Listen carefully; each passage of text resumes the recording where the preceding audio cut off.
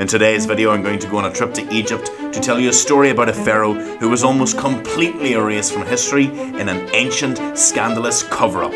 This is a story about a young ancient Egyptian female who rose to power at a time and society that normally only accepted men as their rulers. How did she do it? Who were her enemies? And why was she almost completely erased from history? Ooh, drama.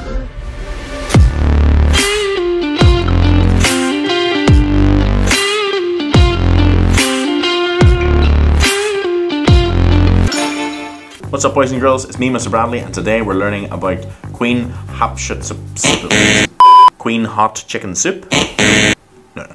And today we're learning about Queen Hatshepsut. But before we begin, hit that subscribe button and get ready to do the starter questions on your screen right now.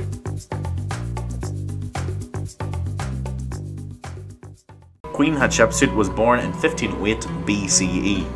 She had two brothers and a sister who sadly died in her early life. When her father, Pharaoh Thutmose, died, there were no sons to become king. So the pharaoh died and the only child he had was Hatshepsut. So Hatshepsut became the leader, right? Wrong. Unfortunately, Hatshepsut was not a boy. Seriously? So the position went to Hatshepsut's half-brother, Thutmose II. They're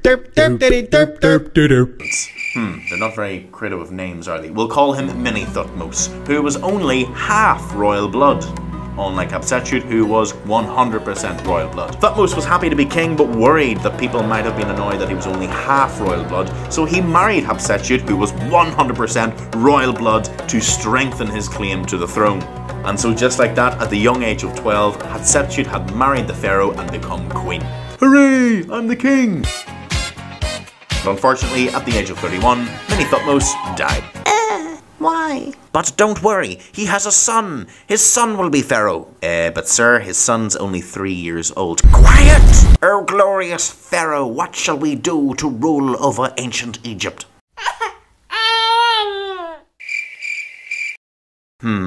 We may have a problem here. Fearing that Egypt perhaps couldn't properly be ruled by a 3-year-old baby, Hatshepsut became Queen Regent. This kind of meant that Queen Hatshepsut was completely in charge, or at least until the pharaoh didn't have to use diapers anymore. So she was in charge, but she wasn't pharaoh. She wasn't pharaoh. Only a man can be pharaoh. In Hatshepsut's life, she had been the daughter of a pharaoh, the sister of a pharaoh, the wife of a pharaoh, and the mother of a pharaoh. For the love of pharaoh, why could she not be a pharaoh herself? Hatshepsut thought enough is enough, and so she declared herself pharaoh. Nice. This was a big deal in ancient Egypt. Although most people accepted that Hatshepsut had 100% royal blood, it wasn't common for people to accept a pharaoh as being a woman. After all, the society did believe that the pharaoh was the human, walking, talking, living god Horus, who, as I'm sure you have guessed it, was a man. If Hatshepsut wanted to stay in power, she had to do something about this.